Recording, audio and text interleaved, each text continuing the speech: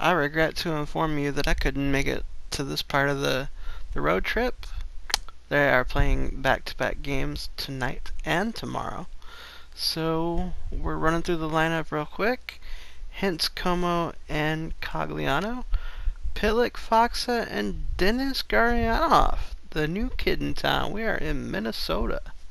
Central Division rivalry is coming to a head tonight. Look at this. Full crowd at the Xcel Energy Center. Look at the Stars up there in the very top of the standings, 128 points. There is Alex Stalock in net for the Minnesota Wild. And Ben Bishop for the Stars, rocking a 1.51 goals against, 49 and 5 record. 954 save percentage, 12 shutouts. This man is on fire. Can he pull through for us tonight? We're about to find out. The game is underway, and we are rocking this. We are watching them play from, well, quite frankly, the press box. Drawing up plays with the coach. Seeing what we can do. Stars are up to a 1-0 lead already. That bodes well for the Stars. Trying to keep, 2-0. The Minnesota Wild off our heels. We'll see what happens. So, gonna go ahead and get the next period underway.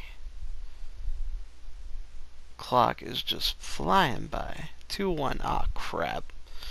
Okay. Yeah, if I can go out of character for a minute, another reason is because this team didn't make any trades, and actually none of them did. 2-2 now. And I had trades on, so rather than go through names that don't make sense as to why they're there, rather than restarting my season, I'm going to play through teams that I know have weird lineups. I'm going to simulate through them, I meant. Vegas might be one of them. I'm not quite familiar with that team, though. So, there is that.